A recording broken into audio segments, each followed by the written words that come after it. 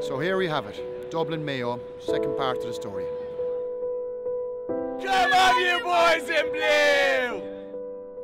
For me, I suppose, it could be Mayo, but I have a sneaky feeling that Dublin could get this one. I don't think Dublin will play as poorly as they did last day. Let's see what happens. Mayo to win by 3, Tom Parsons to be man of the match, and we're taking Sam home. Yeah! For me, it's going to be a hard one to call. I think it's going to be really, really close, but it has to be Dublin by 2.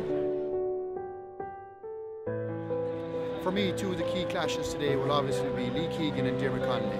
They had an epic battle the last day, a lot of focus on them, and it'll be interesting to see how that goes today.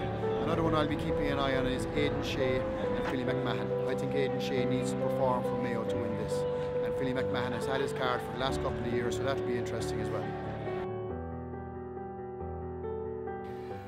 Well, it was a tough battle again, a very, very close game. I think the difference in the game was the Dublin scoring forwards compared to Mayo. I think Mayo didn't take their chances. They created plenty of opportunities, but a fantastic occasion for Dublin. Back-to-back All-Irelands is something special. My man of the match today was Michael Fitzsimons. I thought he was excellent.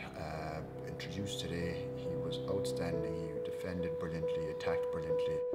Player of the season, Brian Fenton of Dublin. I thought he was outstanding. A young player, managed the game brilliantly. A huge game against Kerry, huge game against Mayo in the drawn match, and outstanding all year. Off doing the Sunday game now, so chat later.